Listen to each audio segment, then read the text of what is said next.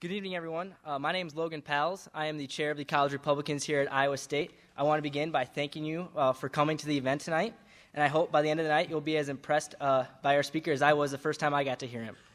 Tonight I have the honor of introducing to you one of the key voices of the conservative movement. Former Speaker of the House, Newt Gingrich, is a man who has devoted his entire life to our country and to the protection of our freedom. From an early age, he knew that understanding the past was crucial for us to succeed. See, if you do not understand the past, then you're bound to repeat it. This is why he immersed himself in the study of history. He began by getting a bachelor's degree in history from Emory University. He went on to get his master's degree and doctorate degree in modern European history from Tulane University. Speaker Gingrich was first elected to Congress in 1978. He went on to serve 10 terms in that position, culminating in the Speaker of the House. He became famous for his contract with America in the 1994 midterm elections. This was the first time Republicans had taken the majority of the House in 40 years. So this was quite a feat. As he was Speaker, he changed the status quo and moved the power out of Washington and back to the people. Under his power, he balanced the budget for the first time in over a generation. He cut taxes for the first time in 16 years, and he increased funding to strengthen our Defense Department. Although his political career is nothing but spectacular, there's still more to Speaker Gingrich. He is the general chairman of American Solutions for Winning the Future, which is an organization that tries to rise above the gridlock of partisan politics. He is also honorary chairman of Renewing American Leadership, which is dedicated to restoring Americans' Christian heritage. Him and his wife, Callista, produce and host historical documentaries, and he has published 21 novels, of which 12 have been New York Times bestsellers. My personal favorites are To Try Men's Soul, which is a historical recount of George Washington's crossing of the Delaware, and Rediscovering God in America, which walks through our nation's capital and shows how important religion was to our founding fathers. He is recognized internationally as an expert on world history, military issues, and international affairs, and he serves on many boards and councils where his knowledge and expertise are displayed. Speaker Gingrich knew at an early age he wanted to dedicate his life to his country, and that he has done. He is a man that realizes the importance of the past and how it affects our future. So without further ado, it is my honor to introduce to you former Speaker of the House, Newt Gingrich.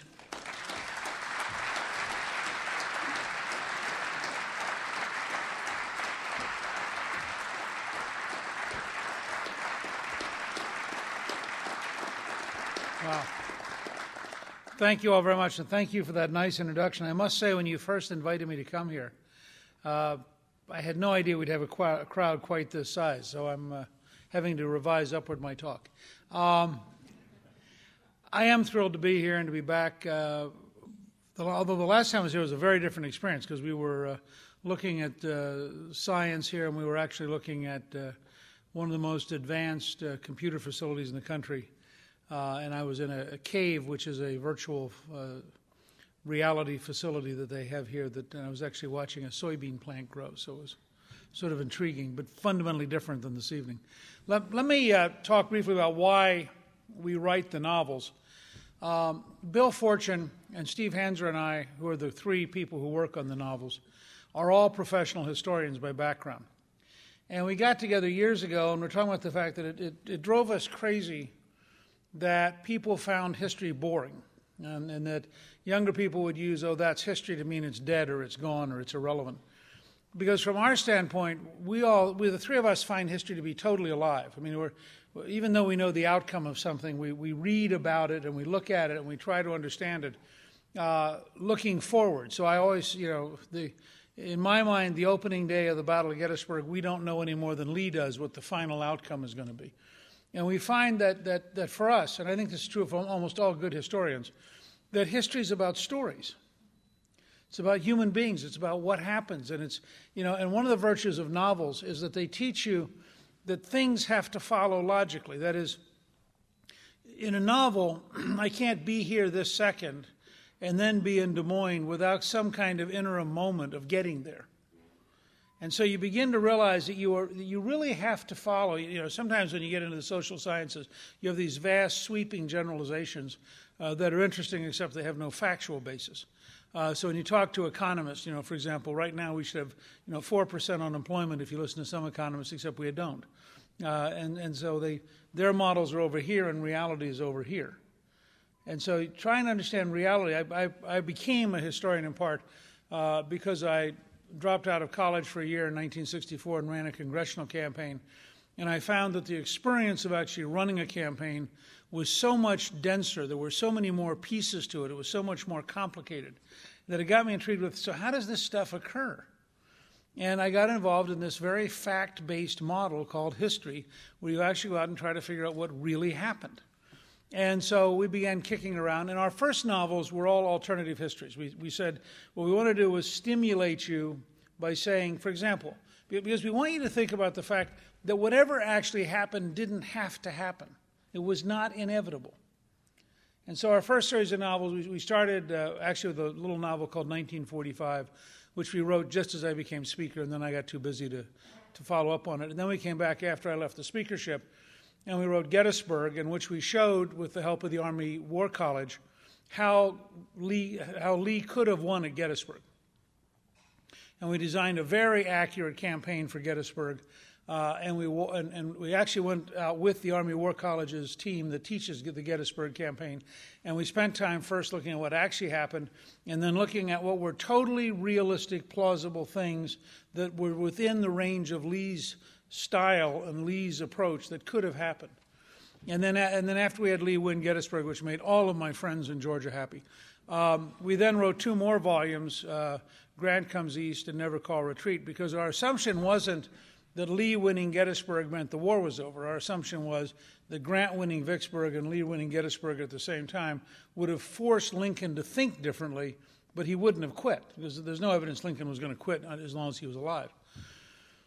Then we came back, we wrote 2 volumes about the Pacific Campaign, the first of which, again, we tend to use very simple, straightforward examples, is Pearl Harbor.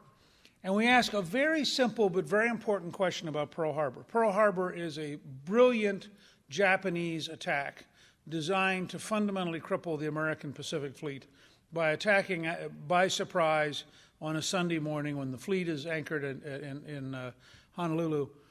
But the Japanese assigned the fleet to Admiral Nagumo, who is a cruiser admiral, who doesn't understand naval aviation, doesn't trust it, and cruisers are very light ships. Cruisers come in very fast and shoot the Japanese model, fire torpedoes, and then run like crazy.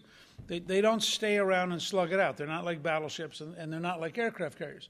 So Nagumo's instinct was to hit Pearl Harbor early in the morning and then run, because he didn't want to risk any casualties. And we said, but what if the guys who designed the campaign, the air specialists who designed the campaign, what if they had gone to the leading Japanese aviation specialist, who was also the head of the Imperial Navy, Admiral Yamamoto, and what if they had convinced Yamamoto that he should lead the fleet? Because he understood air power, and he understood he'd been a carrier captain, and he'd been the head of naval aviation. And he was a great gambler. He had won money at Harvard playing poker, and he'd won money in Europe playing roulette, and he believed in his luck. And so we designed a Pearl Harbor campaign in which you have Yamamoto come forward, and Yamamoto doesn't leave. I mean, Yamamoto says, wait a second, you've sunk the American battleships. There is no aircraft opposition left because you've destroyed it all. We can sail with impunity off the coast and keep pounding on Pearl. And by the way, you haven't found the aircraft carriers, so where are they? Because he would have said it's the aircraft carriers that matter, which led us to Volume 2, which was Days of Infamy, in which we showed an aircraft carrier battle between the Americans and the Japanese, but happening around Pearl Harbor, not happening much later. Then we sat down and talked to our publisher. We said, it's been fun doing these alternative models, but we felt that America was getting in trouble, and we felt that Americans were getting concerned about what did it mean to be an American. And we thought to ourselves, maybe what we should do is focus on telling history without any changes, but telling it very vividly. And maybe we should talk about what it was like to become an American. And so our first novel was To Try Men's Souls. And it essentially takes George Washington at a key point in Christmas of 1776, when his army has been badly defeated.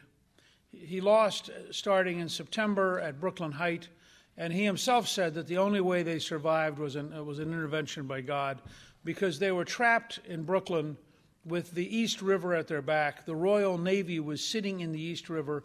A large British army was coming down from Long Island to crush them. And at the last possible moment, a huge fog came in. And it was so thick that they could actually row across between Brooklyn and Manhattan and evacuate the army, and the Royal Navy couldn't see them. And so they evacuated virtually the entire army, lost a couple of thousand casualties and prisoners, but most of the army escaped. Then they lost in Manhattan, they lost in White Plains, they lost in northern New Jersey, they were driven across New Jersey. By Christmas, Washington's army has dropped from 30,000 effectives in Brooklyn to 2,500. Less than 1 out of every 1,000 Americans was with Washington at Christmas of 1776. This is only 6 months after we've signed the Declaration of Independence. And he's down to, actually 5 months, he's down to less than 1 out of every 1,000 Americans. Of the 2,500 men who are available, 1/3 do not have boots. And so they have to march with their feet wrapped in burlap bags, leaving a trail of blood. And Washington sits down with his generals and he says, look, if this army doesn't win a victory, we're going to disintegrate. And in the next 3 or 4 weeks, the entire army will be gone and the revolution will be over. And when the revolution's over, everybody in this room will be arrested and hung. So we actually don't have much at risk, because if we don't succeed, we're going to die anyway. And he said, I have this plan. My plan is I'm going to take my army across the Delaware River at night in the ice during a snowstorm, march 9 miles at night over a dirt road to Trenton, surprise 800 professional German soldiers in the morning, and capture them. And that victory will reignite the revolution. And every one of his generals says to him, this is impossible, you can't do this. It's too risky, it's too dangerous. And he says, there is no risk. We're going to lose the war unless we do something. Now, he also believed deeply that a free people have to have moral certainty, and that where your mind and spirit is very, very important, maybe more important than physical numbers. And several weeks earlier, he had asked Thomas Paine, who was the leading pamphlet writer of his time, who had written Common Sense, which was the best explanation of the Declaration of Independence and very, very widely read. He'd asked Paine, who was a rifleman in the Army, to leave the Army, go to Philadelphia, and write a new pamphlet. And he said to Paine, look, we've had a very, very bad fall. Everybody is demoralized. Nobody understands. We all thought it was going to be easy. We need a pamphlet which explains to us where we are. 1 week before Christmas, Paine publishes a new pamphlet called The Crisis, which begins, these are the times that try men's souls, and that the summer soldier and the sunshine patriot will have left, and now we're down only to those who truly love liberty, and that defeating tyranny like defeating hell is very hard. And it's a brilliantly written thing. It's at the back of our book. We have the opening chapters at the back. So when Washington orders his men to go down to cross the river, as they're boarding the boat, he has the officers read to each unit from Paine's new pamphlet, so that they're being reminded, this is the moral cause of freedom. This is what we're about. This is why we're here. They crossed the river. To show you how serious they were, the password that night was victory or death. And they meant it.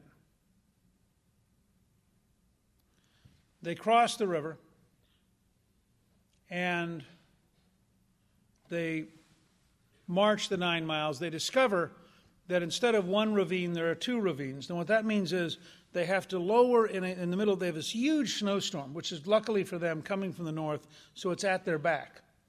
But it's an enormous snowstorm. And they're having to go down a ravine to cross an icy creek to go back up the other side. And then 2 miles later, they have to go down a second ravine they didn't know existed to cross another creek to go back up the side. All of this being done in the snow by people who are relatively exhausted. Takes them 4 hours longer than they expected. By any reasonable standard, if this was a game you were playing, on a computer or on a board, by any reasonable standard, the Germans would have found they were coming, organized, and destroyed them. But the Germans made a European mistake.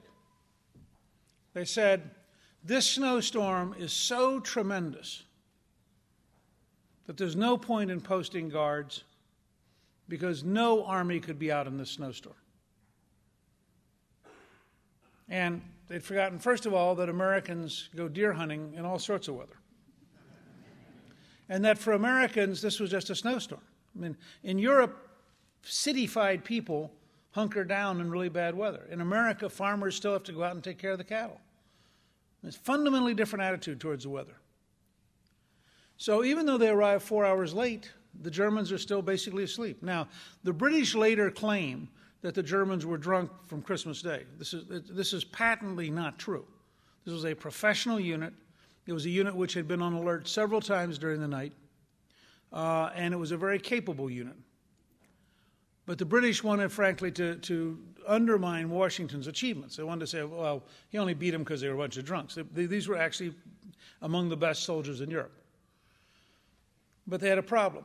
Trenton is a very small town in 1776, and only has 2 streets that go down and then has a couple cross streets. And the Americans put their cannon at the top of these 2 streets. And the Germans are in the buildings, and in order to get organized, have to come out into the street. And so now they're faced with the reality that if they try to come out in the street, the Americans will shoot them.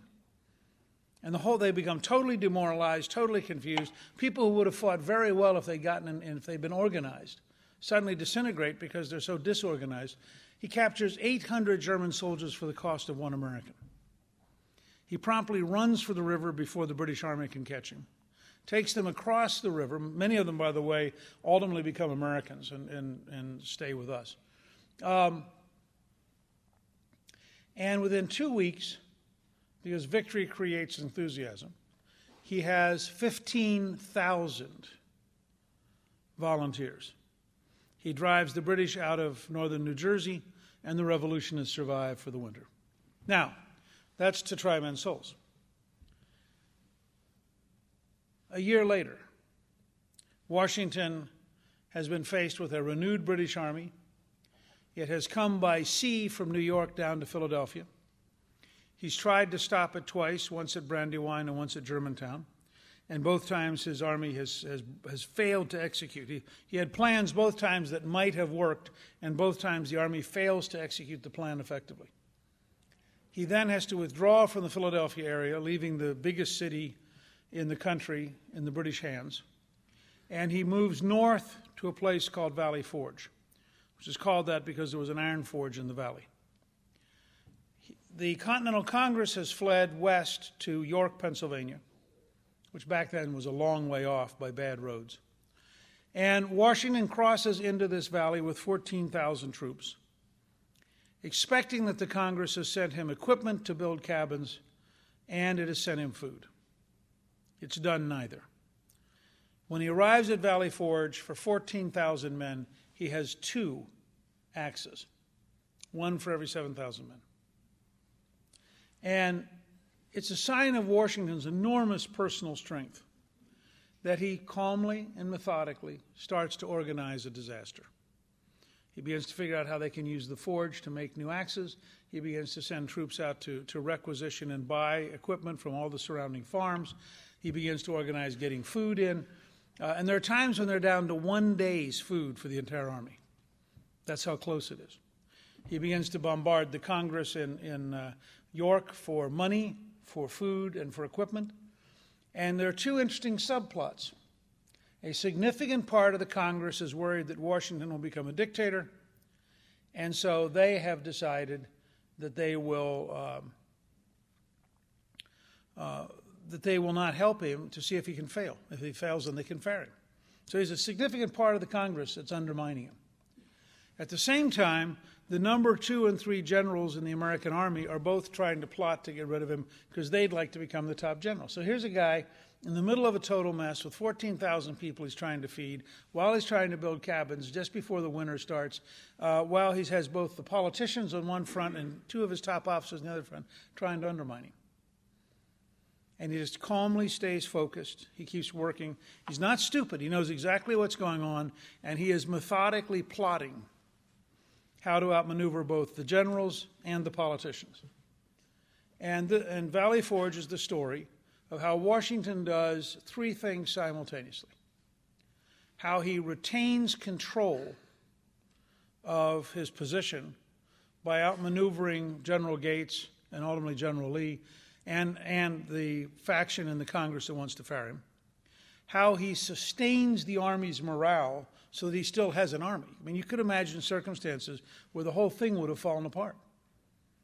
And how he, while doing all this, with all of these challenges, how he begins to change the Army. Because what's happened is Washington has come to realize in late 1777 that an American militia army that is not well trained will never be able to defeat the British in the open field. That if you're going to beat the British in the open field, you have to have a very well-trained army.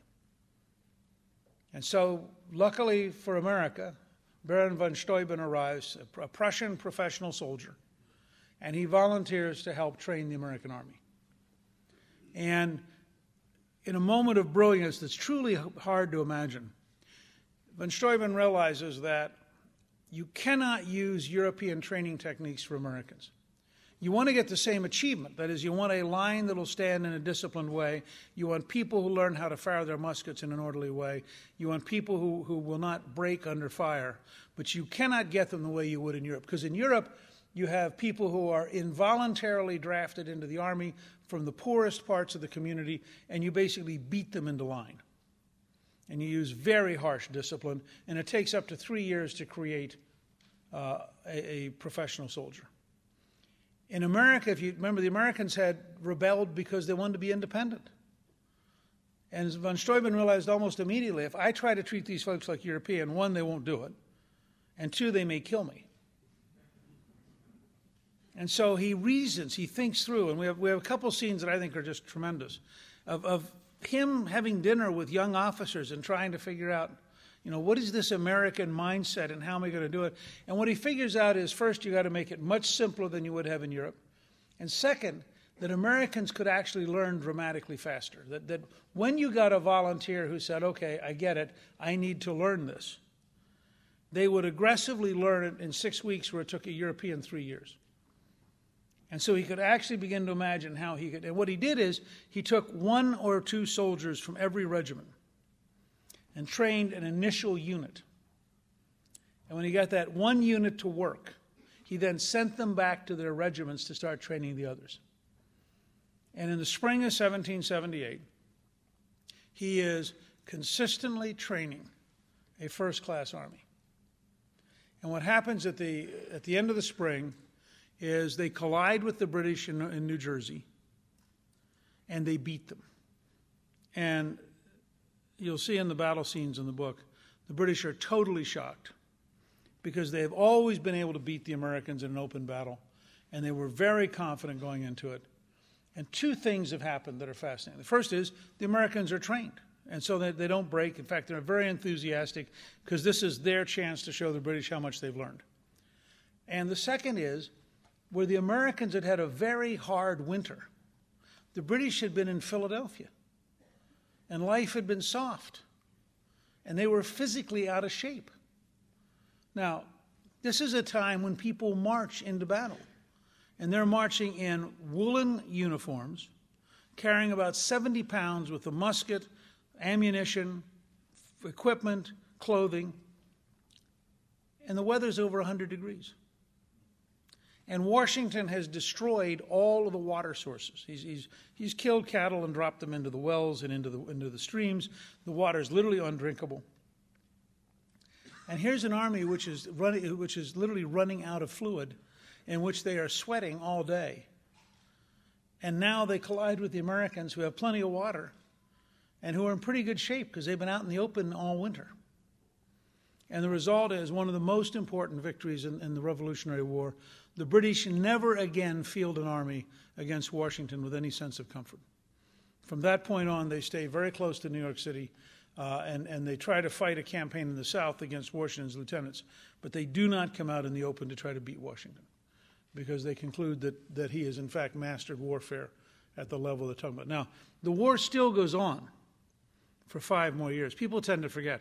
From the time of the original firing on Americans at Lexington and Concord in April 19th, 1775, to the peace treaty in 1783 is 8 very long years.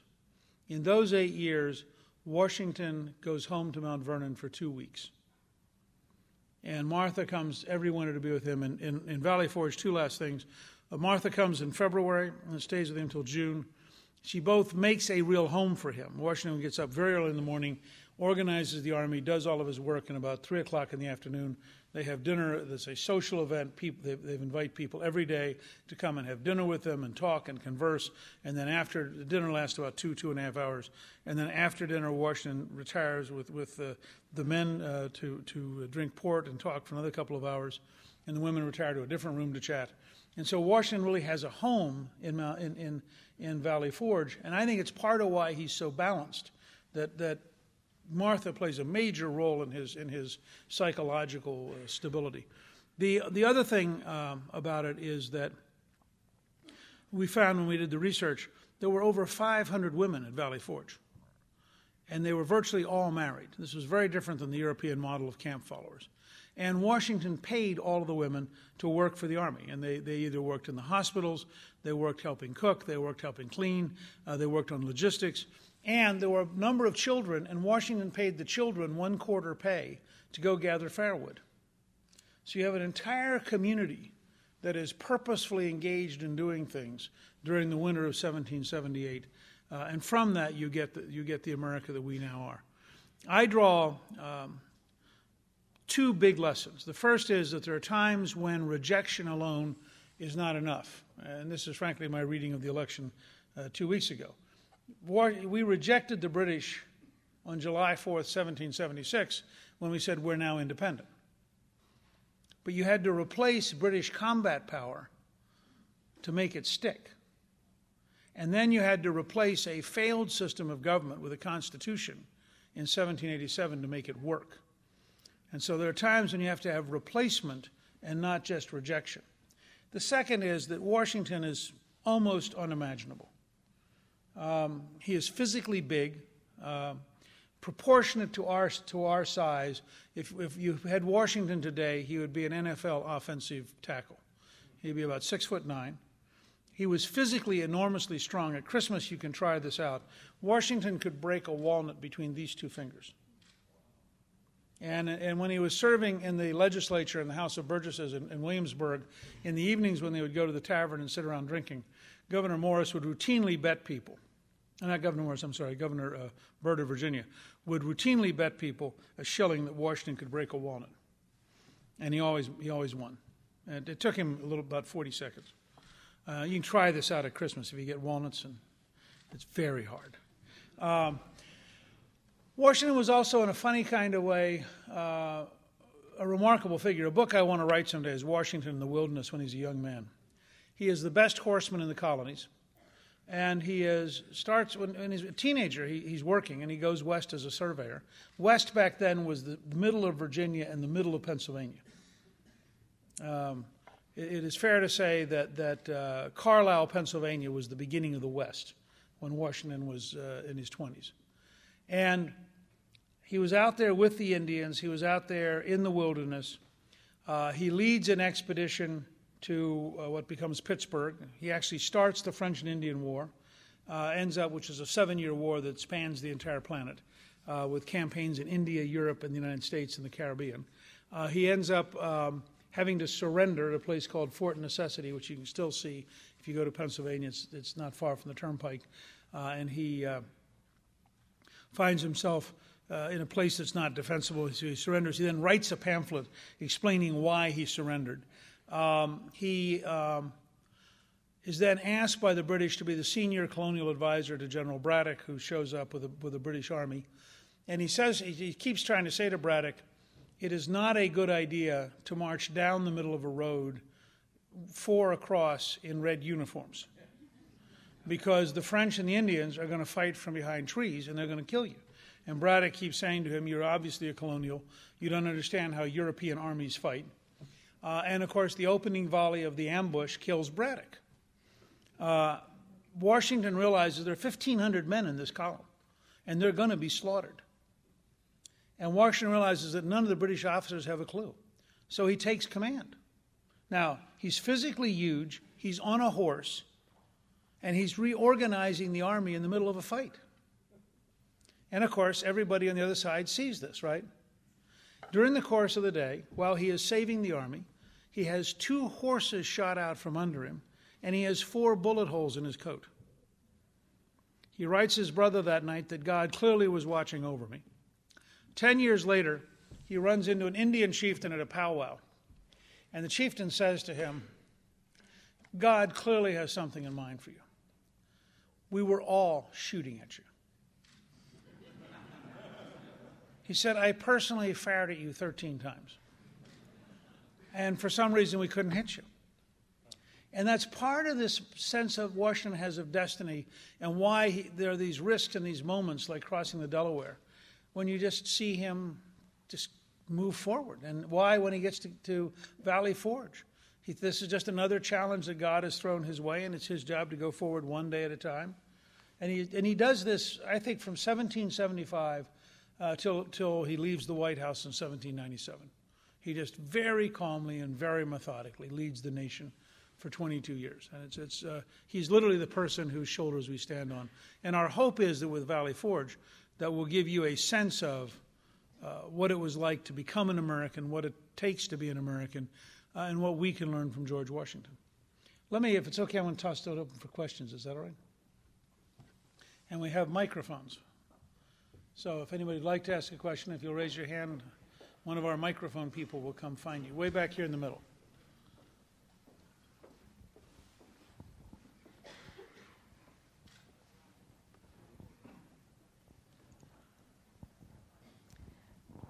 Mr. Gingrich, recently I saw you in a meeting with David Barton and Jim Garlow, and you were talking about this last election.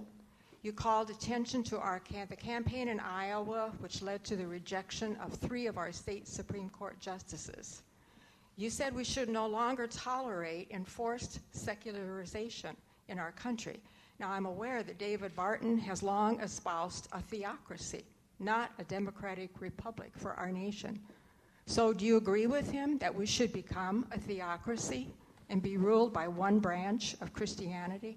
No, I don't. I'll be glad to check with David Barton, but I don't think that's at all accurate statement about David Barton's views. I know Barton. I've read his stuff. And I can just tell you that Barton's understanding of the Founding Fathers is that they had very diverse religions, from Quakers in Pennsylvania to Catholics in Maryland to a very wide range of the official Church of England to Baptist. I mean, the United States was a country of enormous diversity, but it was a country which was unified in believing that our rights came from our Creator.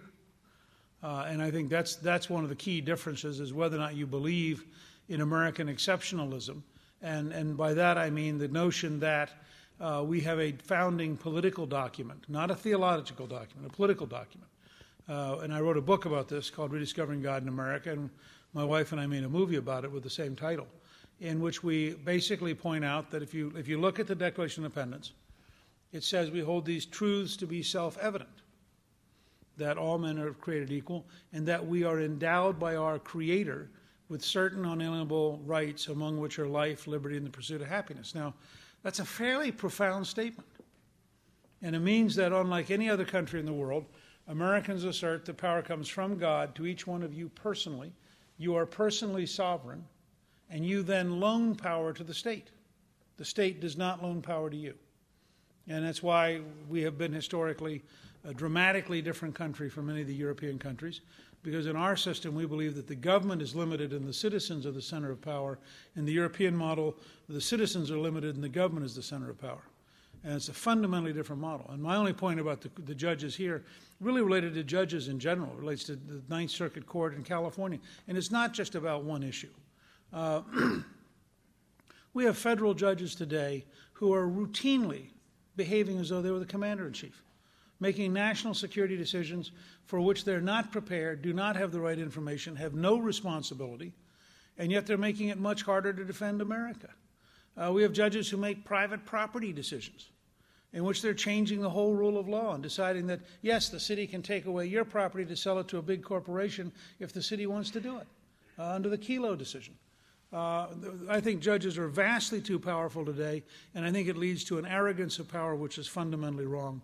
And I think those people who want to change the Iowa Constitution have a technique. It's called the state legislature. But it shouldn't be judges. Judges should not be in the business of rewriting constitutions.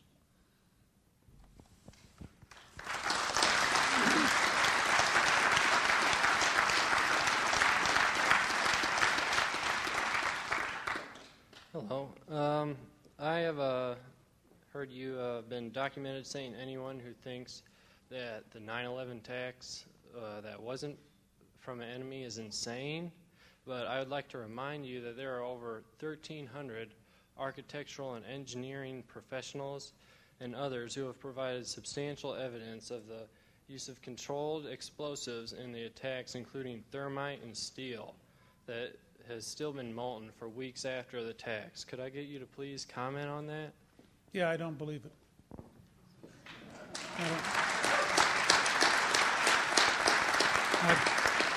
I believe that what you have is that the energy contained in two fully loaded aircraft provided a level of heat sufficiently great that it caused enormous structural damage, precisely as the planners at Al-Qaeda intended, that this was an attack by our enemies, it's not an inside job, and that it takes a fairly high level of belief in irrational behavior to think that the United States somehow went out and secretly not only designed the destruction of one of our most important buildings, killing 3,000 people, but did so while also managing to pretend the two airplanes were hitting the building at precisely the moment the inside job blew the building up.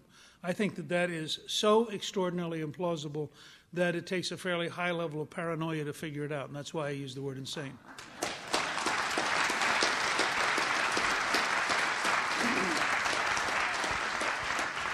Are you going to run for president? Callista and I will make that decision in February or early March, and all I can promise you is if we do decide to run, that we will not only go to the state of Nevada, but we'll come to the town of Nevada, and then we'll be right here in Ames, and we'll be every place in Iowa.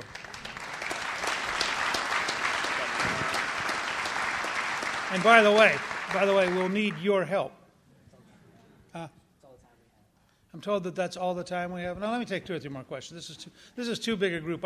I'm shocked by the size of the group. Although I will tell you, we are doing Hannity from somewhere here on campus, I guess at 8 o'clock, right? So I guess we better, one more. I just wanted to ask a couple of questions. I am from Nevada, and so, but you mentioned about the bullets in Washington's uniform, and I have seen that uniform with the holes in it, and it didn't penetrate. And can you amplify that a little bit? Because I'm like you are. That's when you tour. Is it in Mount Vernon? It's at Mount Vernon. It's at Mount Vernon, and you look at it and you think. I mean, I think some of them did penetrate, but the uniform was blowing out in the wind, right? And he was twirling around on his horse, and they were just missing him. But you look at that uniform, and you think to yourself, "This is like a Houdini act. How could he possibly have survived this?" By the way, I'll close that because you raised a good point. If you ever get to go to Washington, block in an extra half day and go to Mount Vernon, where they built a new $110 million education center that is the finest introduction to George and Martha Washington ever developed, and you will find yourself and your family enthralled, and it is a wonderful, wonderful facility, and I recommend it very, very highly. And I guess you better go over to the bookstore or something, because I am told I don't have much time to have to go do Hannity. Thank you all very, very much.